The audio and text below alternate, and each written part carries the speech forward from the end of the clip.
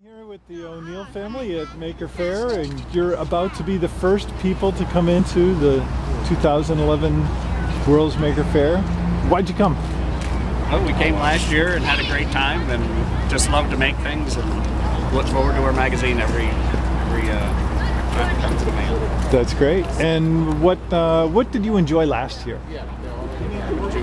What was the best thing? The Voodoo Lily, the ride from the Madagascar Institute. It was made out of old bikes, and some of them have pedals, so when you pedal it, it goes around in circles. Neat. And what do you remember for last year? What was good? Do you remember? The mousetrap. Oh, the mousetrap was fun. Nice. And what's the best thing about Maker Faire for your family?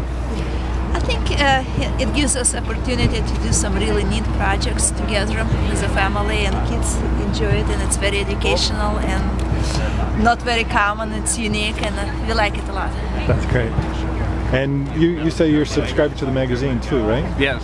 And what do you see in the magazine that turns you on and gets you excited about making things?